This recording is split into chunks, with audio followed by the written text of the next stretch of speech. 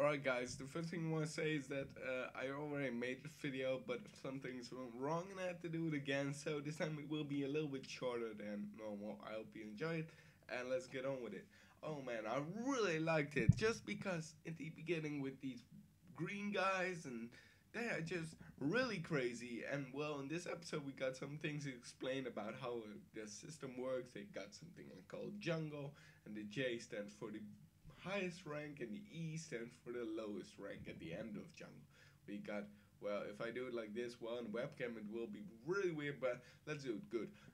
Here will be standing the J of jungle, and the E will be standing here. So if you're E and you're really low, you have to get to the other letters of jungle, like the L and the G, and you go higher up and you get special powers, and that kind of stuff explained. But it's really crazy because you don't know who it is that are not really in it, or well, you can't see really good unless they are with the cap and the green stuff and the green powers and stuff. Of course, then you see. But normally they could be casual people walking with a PDA or a telephone, let's call it that, and just casual walking there and like, oh man, and then attacking you, and you're like, oh, did that kind of stuff. But well, other than that, well, the Green King is still a crazy guy.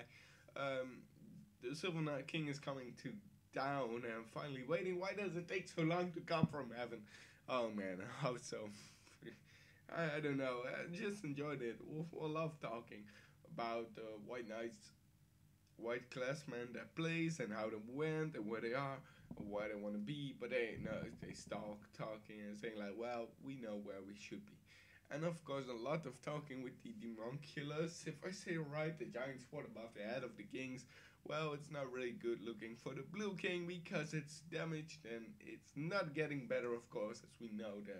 I don't know if you know it, but if you know about it more, let it know in the comments. But what I know is that it's keep getting damaged to the point that where you die or the thing falls on your head, which is not really nice to be thinking about. Like, oh, when's it going to come down? Oh, I don't know. Maybe tomorrow, maybe well, if it falls down, you got a really big problem because a lot of things going to, and that's really not good.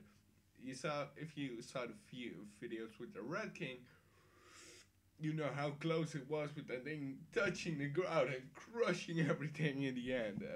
Because it's kind of a strange kind of thing. It still has lots of questions about it, and still not very clear. Well, I hope you liked it. That's it for now, this review. I hope you enjoyed it. Share with your friends. Give it a thumbs up. Leave a comment behind on your thoughts on the whole Demonculus and the things and everything. And the Green King, of course. What you think about him. And I hope we'll see you next time. And don't forget to subscribe because you are amazing.